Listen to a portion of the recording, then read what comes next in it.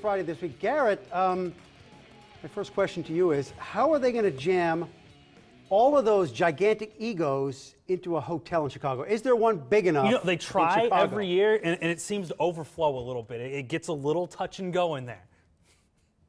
All right, you know, this is going to be Mike Riley's first appearance. He's excited. At the Big Ten Media Days.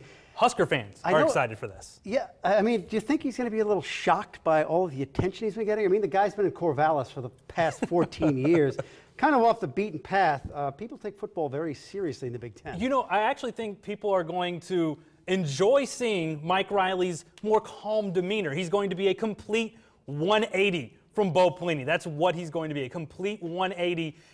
But I think people might miss Bo a little bit because Bo brought that energy, and Bo Pelini. Oh, yeah, the guy with the cat. I think they might miss him a little bit. The energy, he was a little bit weird, a little wild.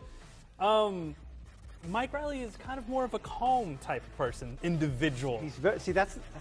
I hope that's not a problem, because there are only 13 egos that are going to be at meetings. Because I mean, Mike Riley, he's such a nice guy.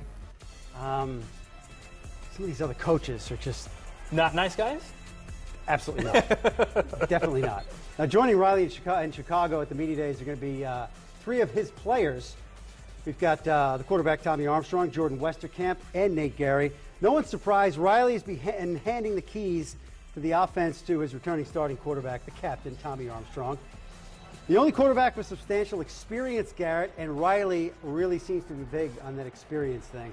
I'm actually a Tommy Armstrong believer. I think he's had two okay to solid years. I think last year he was really underrated. His numbers last year were pretty good. He was over 3,000 total yards. He combined for almost 30 touchdowns by himself. This is a guy that can get you wins in the Big Ten, and he's proven he can win in the Big Ten. He's won a lot of games as the starter of this football team.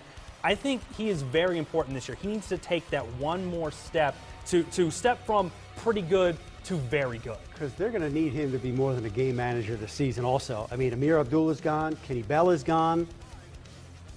He's going to have to win some games on his own, I think. I'm not sure if he can do it. I think he can. I think he is the type of quarterback that seems to rise to the occasion. We've seen him come back against Michigan. We saw late in the Michigan State game, he seemed to find an extra switch, an extra gear. And we have to remember, he's only a junior. The first 2 years, he's a freshman and sophomore. And people were very concerned with him making mistakes and looking inconsistent. Guess what? That's what freshmen and sophomores do. It's the junior, senior year where we're supposed to see that experience really set in and him take that next step in maturity and consistency. I think it could happen this year. Well, one of his security blankets are going to be another returning player, another captain, wide receiver Jordan Westerkamp, one of those grizzled veterans on the receiving corps.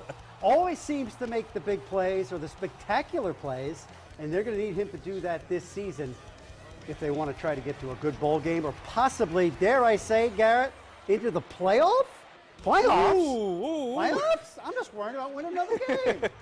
I think the hardest part about this team as far as looking ahead at records this season is we're still not 100% sure what Riley's team's going to look like. Why not, Garrett? Because we haven't seen what he does yet. We've seen one Valid spring game. Point. Okay. We've seen one spring game. I thought maybe you could look in your crystal ball or something.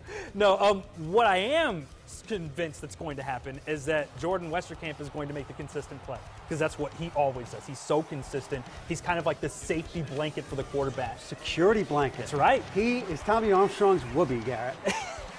I have a whoopee? I don't, but I think you should tell him. Blanket when I was really on Thursday or Friday when we talk with Jordan Westerkamp, ask him if he is Tommy Armstrong's whoopee. I want to hear that conversation. I just might do that. I'm excited for that. Now, on the other side of the football, we have Nate Gary.